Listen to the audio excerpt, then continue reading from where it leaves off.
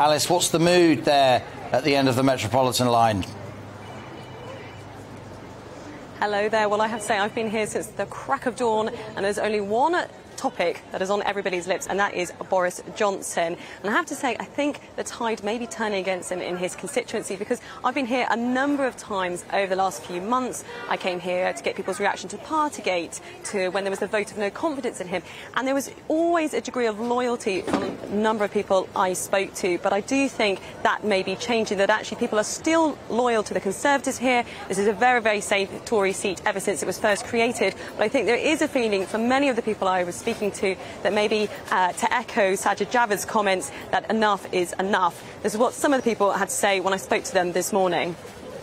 I do think that he needs to be held accountable for what he's done, the actions he took, and I think we need a new leader. Well, I think he should stay because he's done a terrific job, you know, getting us Brexit through COVID. The time's to go. You can't defend the indefensible.